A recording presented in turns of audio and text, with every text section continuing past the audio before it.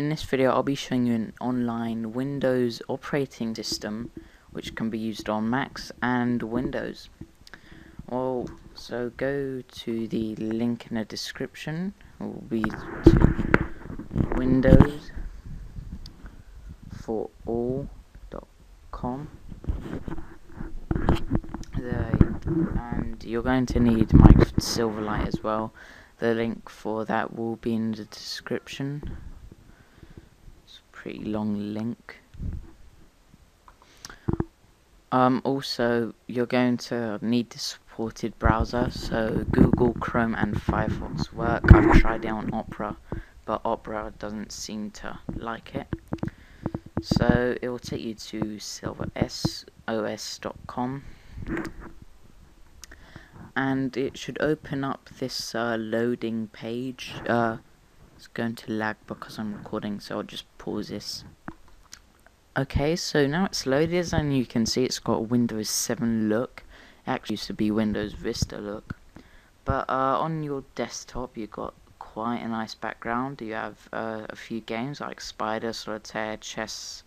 You have Paint, you have RSS Reader, Notepad, rich text editor, media player, and even an internet browser, File Explorer, Twitter, Flickr viewer, and a YouTube viewer, and even Virtual Earth.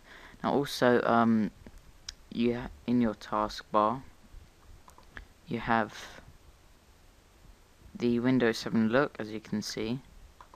Okay, and also the start button. It's not the Windows start button, but you know. And you have my computer, my documents, control panel. I'm just going to be showing you control panel. And you can actually change your desktop if you want. And a good thing, you actually have the theme. Now there's modern. Sorry about that. There's modern. And there's a classic. So if I just show you the classic theme, it's actually the Windows Vista theme. So just press save.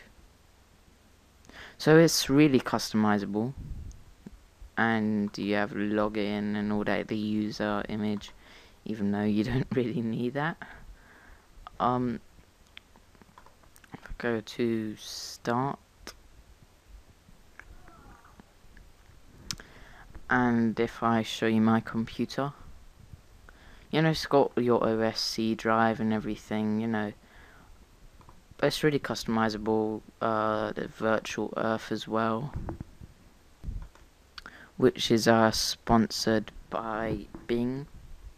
So it's a bit like Google Earth, you know, you can roads, aerials, you can zoom in and out, but yeah, a YouTube viewer as well, and the internet browser. But if you're a Windows user, there's not much need for this.